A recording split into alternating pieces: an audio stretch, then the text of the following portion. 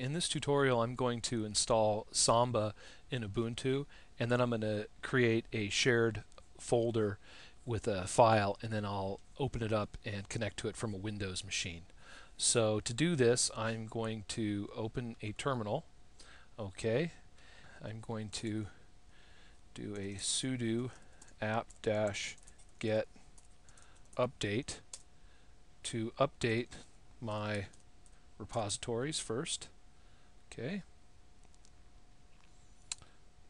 All right. I'll clear that.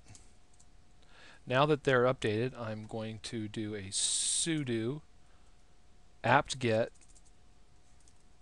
install Samba.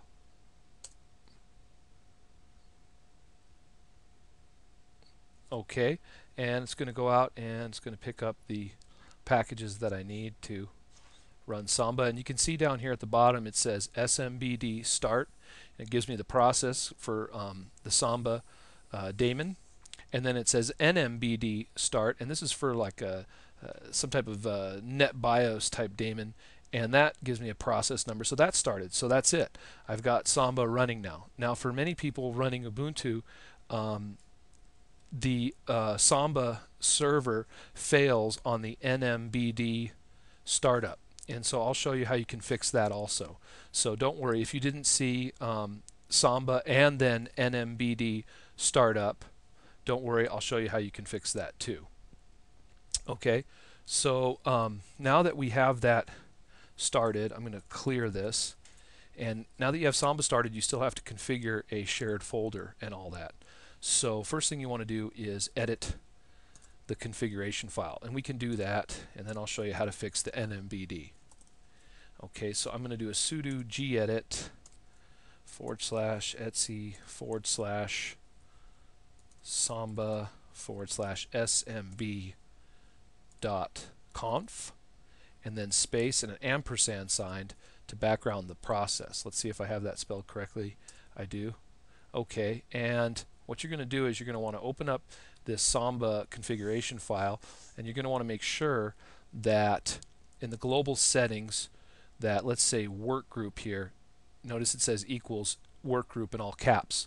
Well, this is going to be the name of your work group in Windows, and since the default work group in Windows is work group, all capitals, then that works fine.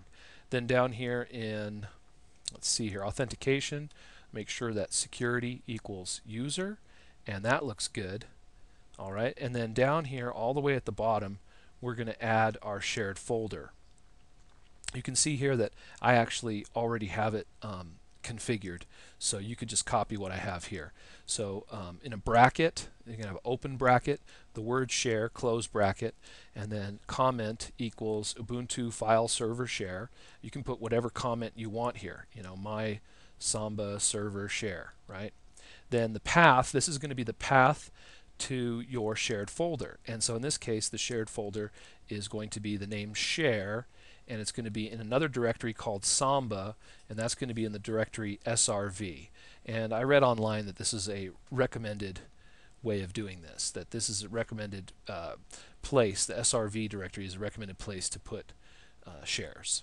Okay, browsable, you'll set it equal to yes, and that will make sure that Windows users can browse it. Guest OK equals yes.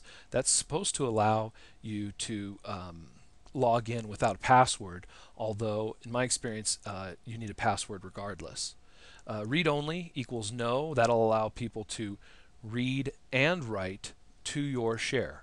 So if you don't want people to write to your shared folder, you might want to change that to yes and see if that works for you.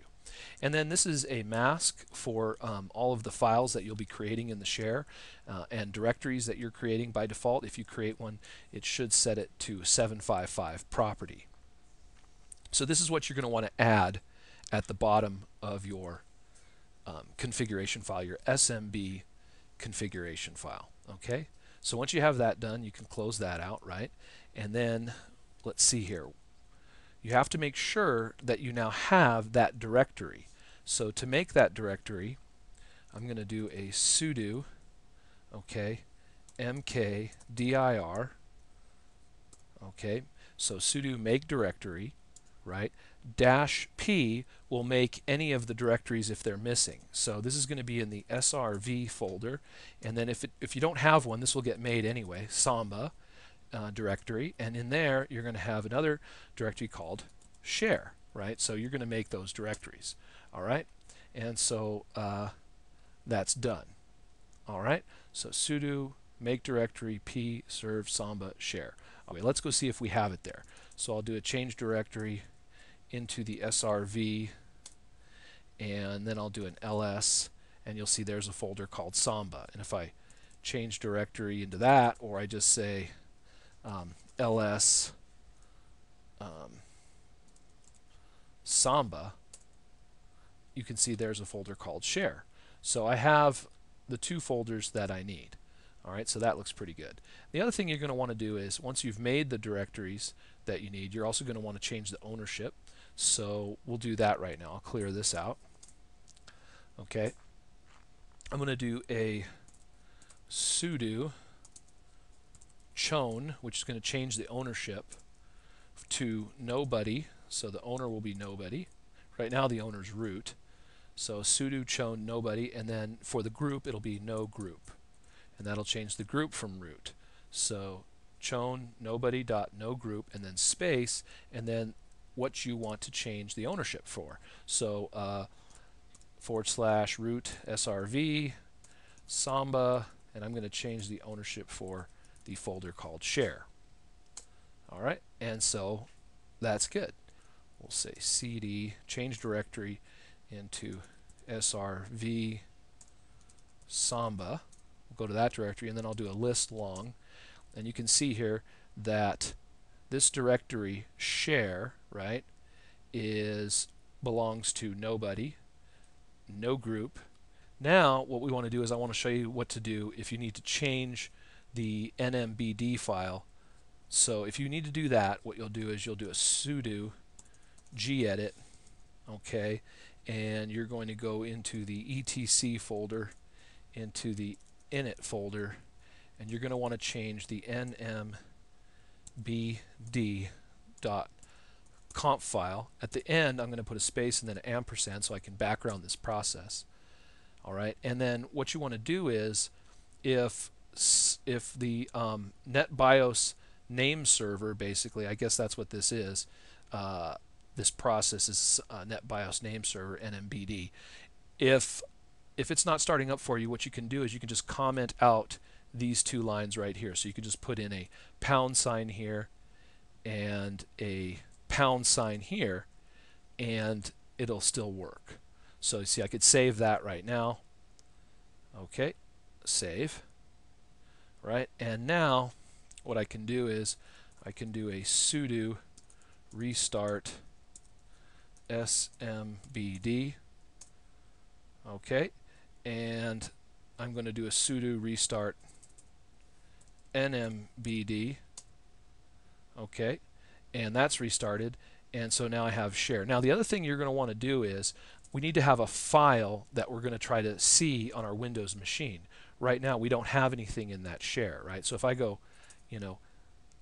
list long or list srv, right, Samba shared folder, and I look inside there, well, actually I put a text, previously I put a file in there, right? So you see it, there's whatsup.txt is in there. So you might need to put a file in there. So what you want to do is say sudo touch /srv /samba /share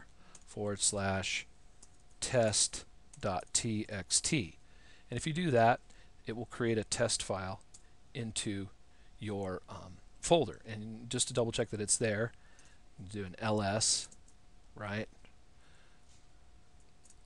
and you can see there now I have a folder called test.txt, right? And what I might want to do is check the permissions on that file.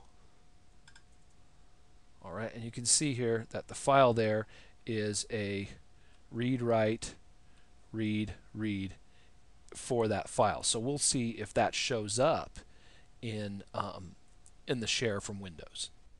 Okay, now if you want to check and access your share, what you want to do is go to Start, and I'm going to go to Network, and right away if I just go to Start Network, I can see my connected pieces here. Or you could go to your Network and Sharing Center, right? And you go to Network and Sharing Center, and you go to View Computers and Devices, and you can see if there's any shared computers out there, and you'll see here that there's Dan, my virtual box, right? And when you double click on this, now when you get here you might have to turn on sharing, so as you can see here I have sharing and discovery on. So if you don't have sharing and discovery on, this is a Vista machine, you will have to turn that on for this to work. Okay, so once you have sharing and discovery on, then you'll be able to see any shared folders that are out there, computers that have shares.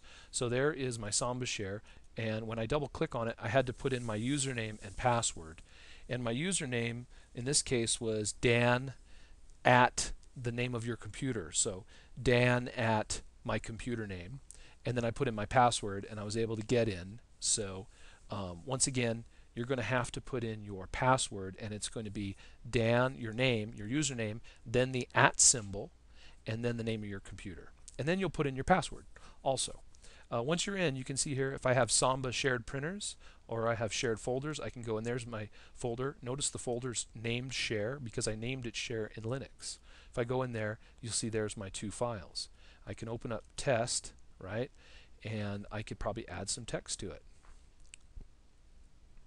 So I'll open it here. I've got Komodo editor, and I can say hello and file save, and I'm not sure, I don't have permission to save this, right? So that's a permission that's set in Linux. I don't have permission to save that. But let's look at this other file. This one, right? Hello, and I'll say hello again, right? And hit file save. And I do have permission to save that. So now back in Linux I can go open up that file and see if it worked.